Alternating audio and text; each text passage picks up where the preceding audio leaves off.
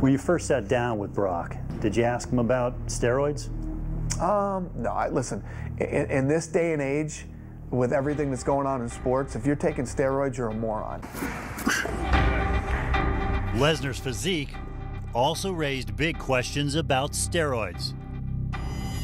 You're just so big, and you come out of the world of pro wrestling. We're done. Thanks, guys. I know what he's asking. Moments after Lesnar walked out of the interview, he addressed the speculation about steroid use. I have never failed a drug test. I'm a white boy, and I'm jacked. Deal with it.